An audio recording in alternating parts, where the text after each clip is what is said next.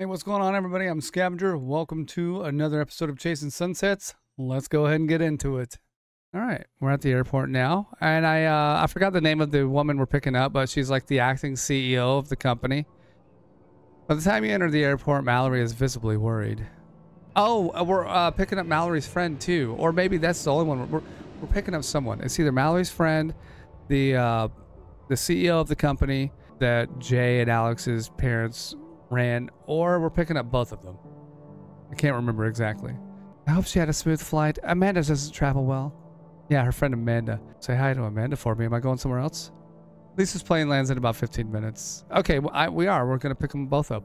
Okay, there you go. Amanda doesn't land for an hour. The weather's really getting ugly. You want me to introduce you to Lisa before you head to your gate? Marilee looked surprised a moment before answering. Thank you, Alex. I should probably take a rain check on that until Sophie runs her tests. That'll be interesting. So, then what's the plan? I'll just take Amanda to the annex to meet Sophie. Now, Sophie is the wife of the captain of the ship, or the yacht, I mean. And she's also somewhat of a scientist. So that's who Sophie is. You've met her, so you shouldn't be asking any questions. But I forget a lot, so I gotta remind myself and you. So, this is goodbye, I guess. For now. I'll be around. You watch her stride off toward the other end of the airport before looking at the arrivals display. Who's calling? Somebody's texting, calling. Is it this crazy girl again? No, it's Linda. And Linda... Oh, Linda. Okay, yeah, Linda. I was like, who's Linda? Yeah, Linda is the wife of the friend of the family who runs the ski lodge. Not the one that should be calling. What is it about us and bad weather? Last time we got in a blizzard, and today it's a cyclone. Saw something about that on the news. Okay. But why is she texting? That's what I want to know. Yeah, I'm in a bit of a rush. Gotta prep the boat for the storm. Never did meet a hard day's work he didn't like. Yeah, for a rich kid, he does work a lot. He does put in the hours. I'll give him that. That's more the measure of a man than what he keeps in his wallet. True. So, I spent a lot of time thinking about something else you keep in your pants. Oh, calm down, Linda. I know what you were hoping for, but I didn't feel right doing Ray dirty like that. I'm glad you're telling her. He's a good man, and he's always shot straight with me. Seems he's worked through any suspicions he had. Said you were like a son to him yesterday. Well, that makes it worse. You're always welcome back here in the event you need work. Seems like that'd be tempting fate. I don't know. I love him. But the fire's gone out. Never have problems starting one with you. Oh, suggests working on her marriage. Suggests leaving Ray. I don't want to get involved. I don't want to get in the middle of that. I guess I kind of already am, since, you know, Alex has done a thing or two way before this game ever started. So, not my fault. I didn't make those decisions. Alex made those decisions a long time ago.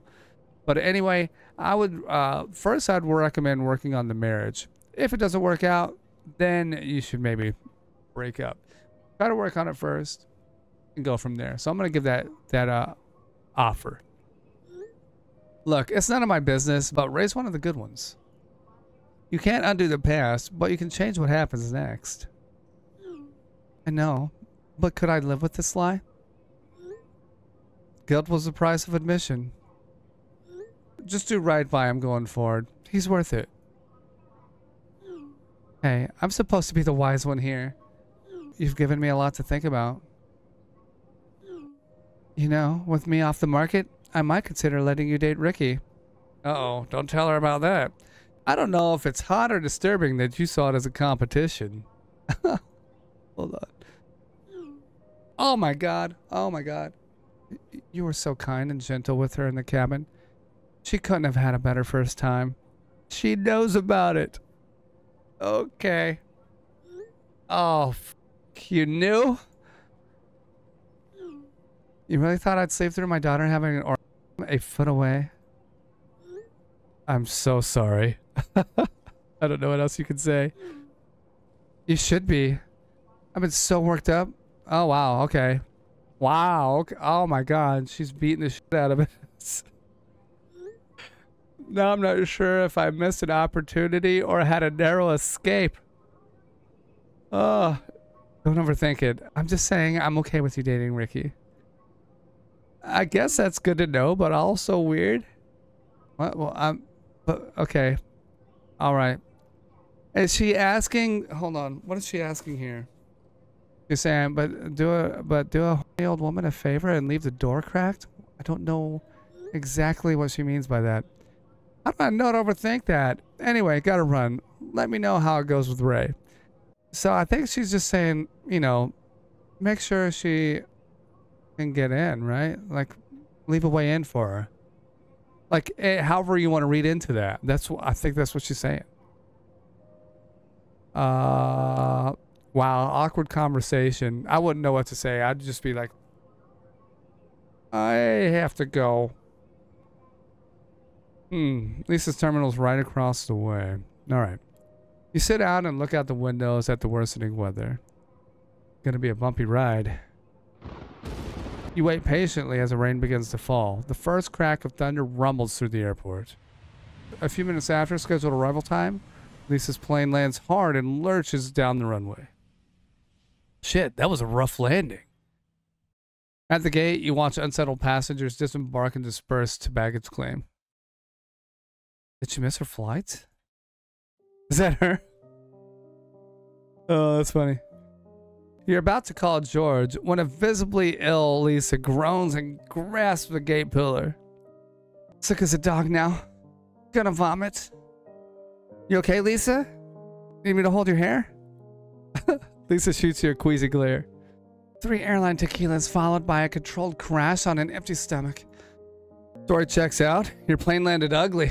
Lisa's eyes narrow as she appraises you. Doesn't look like Sarah left us much to work with. I'm sure that's how everything looks from way up there at the top of the bell curve. A flicker of appreciation and interest appears on the older woman's face. A subtle repose, measured delivery. You almost even stuck the landing. Poke the bear. I kind of want to poke the bear. Let's poke the bear. Did I hear you say you haven't eaten anything? I still have a half-eaten sandwich here. It's pulled pork and kimchi, but it's still warm because I left it on the heated seats. Lisa's face goes pale as she begins to look around frantically for a trash bin. With iron will, she regains control mid-heave and regards you suspiciously. Oh, nice. Nice. Oh, very well played. Seems I have something to work with after all. Good. Poking the bear was the right move. Probably more than you bargained for. Just wait until you meet Jay. Anyway, baggage claim is this way. Oh, yeah. Seriously? You picked me up in Pedal Bear's mobile headquarters? It's not mine. Long story. How is this not an active crime scene right now? The question is even harder to answer once you get inside. Lisa appears at the rear bumper, pursing her lips in thought. Okay, what does she see on the rear bumper? A great bumper sticker. If you're gonna ride my ass, at least pull my hair. Well, at least it says the things we're all thinking. Oh, Jesus Christ. I didn't even see that earlier. After loading her luggage, you climb behind the wheel. It smells like Sasquatch with a bag of takeout in here. Yeah, well, so does the owner. Let me run the air. Thanks. That's better. Weather's going downhill fast. The roads are gonna suck. Wait, before we go. Huh? I've heard a lot about Jay, but I don't know anything about you. Okay, fair. We really should get this stuff back to the yacht. If I'm going to put my time into you, I need to know what I'm dealing with. We could talk and drive. What do you need to know? For starters, why did you run away? As you're about to put the van into gear, her question stops you cold. We all know why he ran away, but I don't know if he can tell her that. Yeah, that's personal. Now it's professional. You might just do it again when the going gets rough. This is different. The details might be, but my concern isn't. I'll ask one more time. Why did you run away? Be vague but honest. Refuse to answer. Shit. Well, I feel like I'm getting hit with hard questions here. They're not hard questions. They're just questions that you don't want to answer, you know? They're private. Can I be vague but honest? Let's see. I was in love with someone I shouldn't have been. Seems like an overreaction unless... Wait, was it another guy? What? No, a girl from the wrong family. What was the price of staying? I don't know. Give me your best guess. A permanent rift between me and the people I love most? Lisa searches your face intently for a moment. You've rehearsed that. You almost fooled me. What do you want from me? The actual truth hiding behind that half-truth. You're silent for a moment, unsure of what she's driving at. Suddenly the words come unbidden, almost as if spoken by somebody else. We weren't ready to face it. If we'd acted on it then, it would have ended badly. So you left because... If it was ever going to really work, I knew we both had some growing up to do. Alright. That was the real truth. Interesting. You're not going to ask who she was? Nope. The who is none of my business. The why is. Great. Can we get going now? One more thing. Let's talk about our whistleblower. Oh, right. I forgot you've been in the air. Oh, you figured it out then. Yeah. It's this guy Jay saw for a bit in high school. It ended messy. Do you have a name? Christian Mendez. I guess he worked out of the Boston office mailroom. Huh. You've got the wrong guy. I don't think so. He ambushed Jay at the airport before serving papers to George. I remember him from his interview. I'm telling you, he's not our guy. Wait, you hired him after what he did to Jay? Do you think HR keeps a secret do not hire list of family enemies? That's cute. Probably not, but why are you so ready to give him a pass? Logic. He's not on the witness list. Wow, no shit? He's still balls deep in this somehow. Back to square one, I guess. Listen to what I'm saying. I received the witness list this morning. Now it's just a matter of matching a name on it with an employee record. You never needed our help then. Not true. Now I know something I wouldn't have otherwise. What's that? Mendez stuck around for a few months and then resigned. So if he was a mole, he didn't work out. They had to replace him. But the question is, why didn't he work out? So there's a brain under those gem muscles after all. When I inherit the company, you are so fired. You know that, right? Lisa laughs delightedly for the first time since you met her. There's the line I hoped for in there. Keep your eye on the prize.